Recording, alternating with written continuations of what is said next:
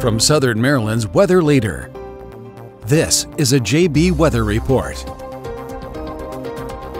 Good Monday morning. I'm Forecaster John Bordash with you in the JB Weather Center this morning, continuing to track what looks likely to be our first widespread accumulating snowfall in nearly 2 years for the Mid-Atlantic.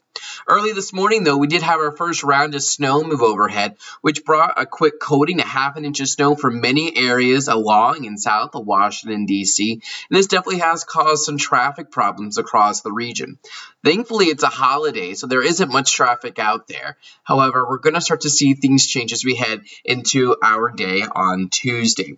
We do currently have a winter weather advisory in effect for the entire Mid-Atlantic, and that's going from just about now, right around 6 o'clock, moving all the way through 7 a.m. Tuesday morning. And these advisories do linger a little bit longer once you head north of the Baltimore area.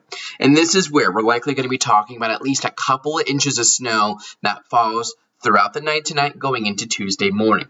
Let's go ahead and take you on over to our Cedar Point Federal Credit Union Futurecast, and it spells the story out pretty decently. Any snow from this morning will begin to come to an end as we head towards the mid-morning hours. Midday clearing will be around, and then we start to see our next round of snow move in as we head towards the afternoon hours.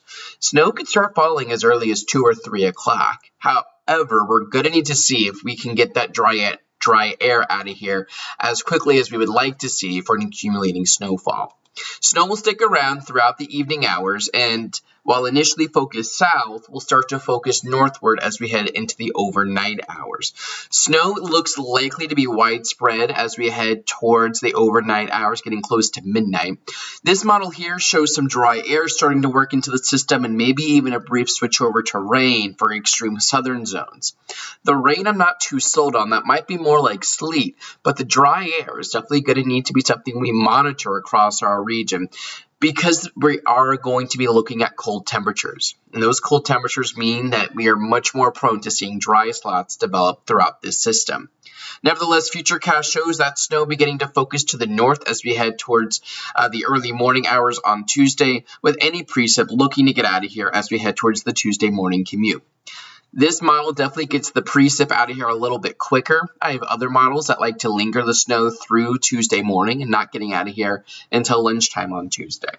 So if we were to spell all of this together, what I'm expecting, we're still on tap to see a widespread 1 to 2 inches of snow across much of the Mid-Atlantic, 2 to 4 inches once you head north and west of I-95. That is where we could see some locally higher totals. And you'll see slightly lower totals the further south you head, because you're going to be looking at a little bit more dry air. And again, you could be looking at some sleet mixing in from time to time. By and large, we're not talking about a lot of snow, right? We're talking modest totals, but this could lead to moderate impacts. Whatever falls is going to stick, which could lead to traffic issues, thanks in part to those marginal temperatures. Widespread snow sets the stage overnight tonight, with lingering impacts going into tomorrow. And yes, this could definitely lead to widespread closures and delays for schools. I would expect many school districts to delay tomorrow, with several school districts also probably opting for a close. Again, it's not the amount of snow, it's just the timing of the snow, and it's going to be difficult to get that 1 to 3, maybe 4 inches of snow out of here in time for a safe commute into work or into school for your day on Tuesday, and those slick spots are likely to remain throughout the day.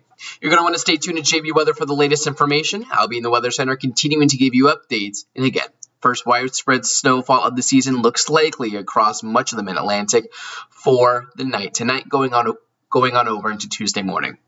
I'm Forecaster John Bordash. Stay tuned to JB Weather for the latest information, and have a nice and safe one out there. Check the forecast anytime online at jbweather.net.